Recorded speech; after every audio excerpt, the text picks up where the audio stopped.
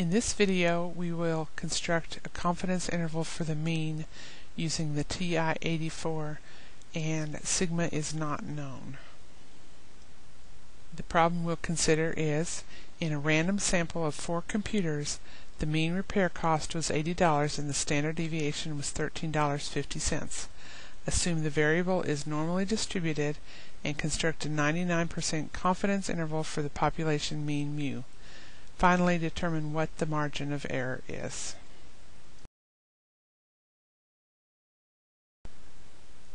For this problem, we need to use a t-interval because we do not know sigma and we have a small sample size. We only have 4 computers. So we're going to press Stat, arrow over to Tests, and on the first screen there's no t-interval. But number 8 is the t-interval, so we're going to press Enter, or we could have pressed 8. This time, instead of having data, we have stat. We have statistics. So we're going to arrow over to Stats, press Enter, and our values changed to whatever problem we did last time.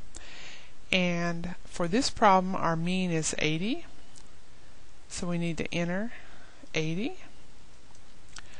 Our sample standard deviation, the problem said, was $13.50. We had 4 computers, and we want a 99% confidence interval. We can either use 99 or 0.99, and then we're going to calculate. Takes a little longer than the z-interval, but we end up with an interval of 40.57 if we round to 2 places, and 119.43. And it reiterated that we did have a mean of 80 and a standard deviation from the sample of 13.5. If all the problem had asked for was the interval, we would stop here, but it asked for the margin of error. And to find the margin of error, we're going to take one of the 2 endpoints, and I'm going to take the larger one, minus the mean, the center of the interval, and we get that the margin of error is 39.43.